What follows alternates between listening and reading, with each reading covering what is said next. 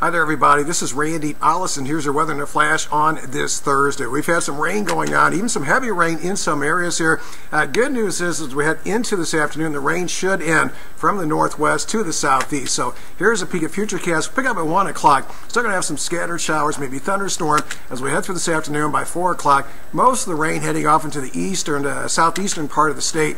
And by 7 o'clock tonight, the rain is long gone, setting the stage for a nice evening. So if you're heading outside today, keep the umbrella close by at least through early afternoon. 2 o'clock will keep you under that chance for a scattered shower. 79 by 5 o'clock, clouds 81. And I think this evening it would be great, partly cloudy, temperature 79. Tomorrow, cold front comes in, really good chance for mainly afternoon thunderstorms. There is a slight risk out tomorrow for some severe storms.